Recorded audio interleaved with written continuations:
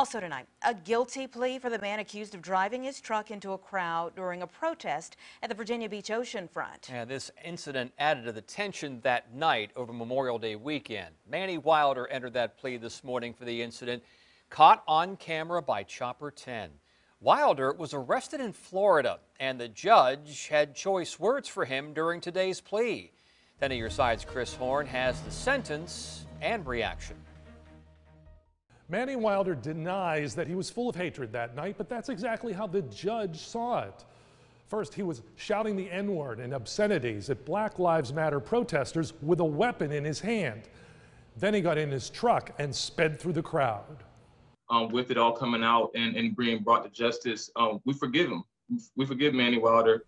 With no plea agreement in place, 20-year-old Manny Wilder pleaded guilty to several misdemeanor charges in connection with the May 31st incident. His sentence, 3 years in jail. It was Wilder's birthday, and it all began with a deranged tirade, repeated use of obscenities, and the N-word, directed at peaceful protesters from Black Lives Matter. No shirt, pants falling down, armed with a hatchet.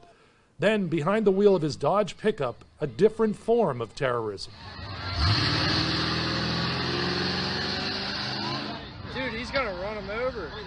All this anger and potential injury or death from a man whose adoptive parents are black. Everybody doesn't agree with our message. Even people that look like us, we never would be, put that information or be ignorant to the fact that everybody does not agree with our messaging. Everybody does not agree with our approach. Jones says he'd like to sit down with Wilder and find out why he did what he did. Wilder denies being full of hate and accepted responsibility for his actions. He said he suffers from PTSD and that night had been off his medicine for more than a year.